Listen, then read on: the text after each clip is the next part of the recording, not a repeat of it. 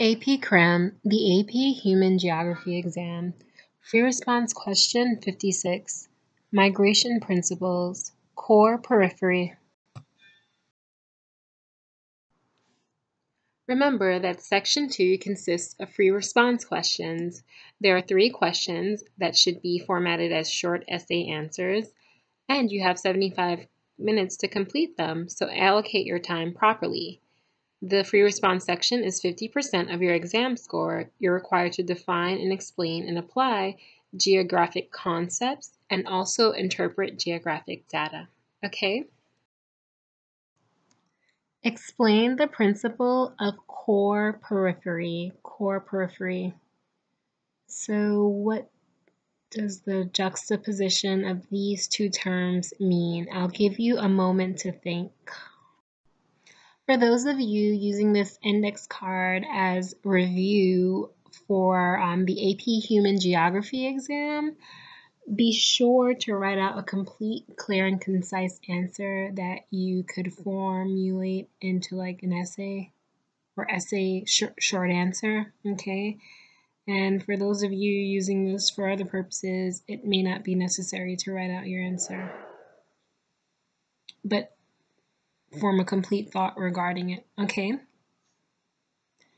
All right, now that you've heard me ramble and you've had a moment to think, so whenever you see these two terms clumped together, they want you to just keep in mind that there's going to be an uneven spatial distribution of economic, political, and or cultural power, okay? So if you're referring to a core nation or core country, that would be a more developed nation in terms of economics and maybe even political structure. Whereas if you say periphery nation or periphery country, you're referring to a less developed region of the world, okay?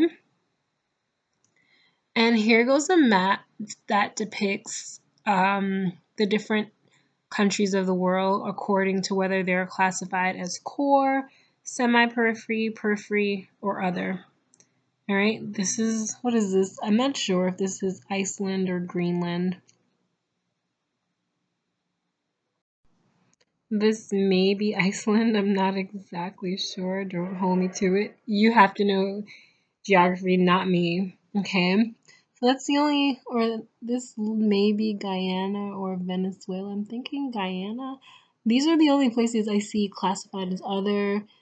The United States, classified as core, Australia core, Asia, India, South Africa, I don't know, what is this, Brazil, and hold on, I don't know what that is either.